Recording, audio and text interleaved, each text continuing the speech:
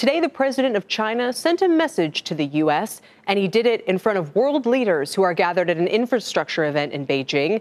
That, as we reported last night, has been the target of widespread criticism. Eunice Yoon is there.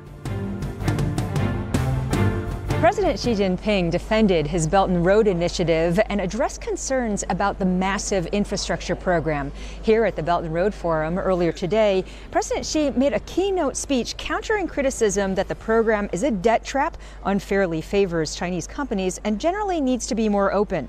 President Xi said China would ensure the financial stability of the projects, have zero tolerance for corruption, and choose projects in a transparent way. But President Xi pushed back on the worries stoked largely by Washington with a veiled shot at the U.S.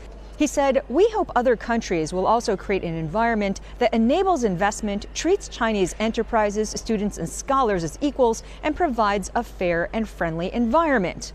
Washington and Beijing have been blocking visas for people, the latest weapon in their rivalry. His remarks show that despite all the talk of inclusiveness here, that China's leadership still isn't fully aware of its contributions to the frustrations of its trading partners like the United States, and that more conflict is likely, whatever happens with a trade deal. For Nightly Business Report, I'm Eunice Yoon in Beijing.